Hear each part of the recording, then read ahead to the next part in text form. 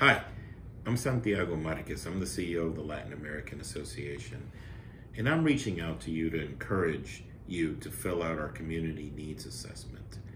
Our Community Needs Assessment is a project that we have undertaken with Dalton State University, the only Hispanic serving institution in the state of Georgia, and an institution that's internationally recognized, especially the Wright School of Business.